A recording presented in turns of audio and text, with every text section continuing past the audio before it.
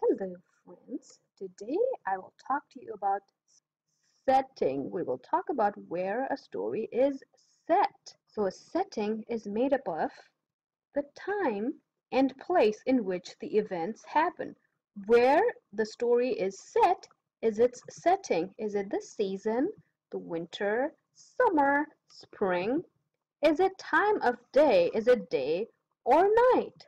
And what is the place? Where does the story happen? Think about the bigger area. Where is it? Which country? Which region? Is it mountains? Is it the plains? Is it the countryside? Where is it? Think about whether the setting is just a room. Is it inside or outside? Is it your playground or your classroom or your bedroom? So think about where and when most of the events in the story happen. Sometimes the setting changes from the beginning to the end. So let's look at a beautiful, colorful graphic organizer. Here we have setting. It tells you where a story is set or where it takes place. And we have events and characters' reactions. So how characters react to what happens in the story makes up the plot. Where they are, what happens, and how they react to it is what the story is all about. Now we have a story right here about Dolly. Let's look at the story and fill out our graphic organizer to understand Dolly's story better.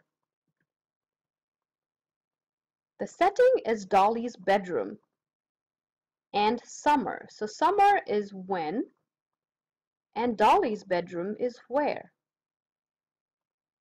The first event is Dolly's leg is in a cast. Her reaction is that she spends days and nights in bed. The second event is she misses out on summer fun. It is because she is injured and she has to rest. She is missing out on summer fun. So how does Dolly react to that? She finds her situation unfair. Second paragraph, here it says, she did not see the fairness in her situation. So that is how Dolly is reacting to missing out on summer fun. She reads books and draws sketches. In the third paragraph, Dolly is seen filling out sketchbooks with her drawings and reading all the books mother brings to her. And later in the paragraph, Dolly's mother enters her work in an art contest. Let's fill out the very last parts of the chart, event and character reaction. Dolly wins the contest! I am a winner! I won the contest! Woo-hoo-hoo-hoo! And her leg is healed. So think about the timing. She happily walks to the awards ceremony. So the timing is just right. She can now walk to the awards ceremony.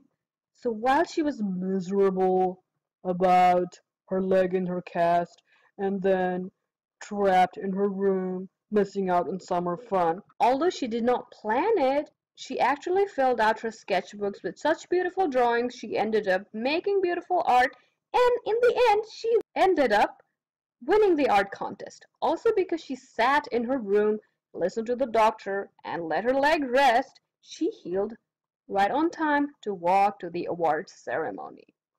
So the setting of this story, the events, and how Dolly reacted helps you understand the story better. Now you know the importance of Dolly spending all that time in her bedroom that summer.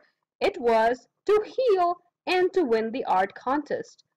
So in the future, when you read stories, pay attention to where and when the story takes place. And think about why the author may have chosen that setting. More later. Bye-bye.